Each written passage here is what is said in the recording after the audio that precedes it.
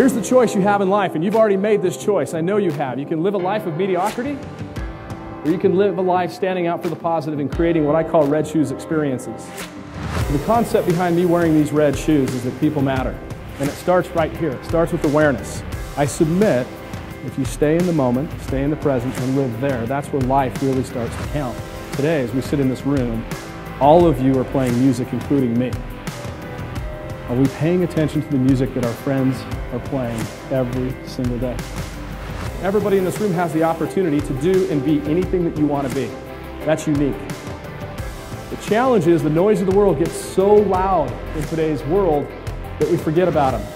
So the opposition that's happening in the world today to turn that negative noise down are people that are standing out for the positive in everything they do, like these red shoes. You're sitting out there thinking, I'm not making an impact in the world. Nobody pays attention to me at all. There's somebody out there in the world waiting for you. Somebody out there waiting for you to come to them because they need you. Red shoes is not about just being loud, it's about being quiet. Listen to the music. As we start to connect with people and we understand each other, we can hear the music. As we sit out there today, I want you to think about that one thing, and that is, how do I show up in the world? How can I become the best version of myself? Create those red shoes experiences for people.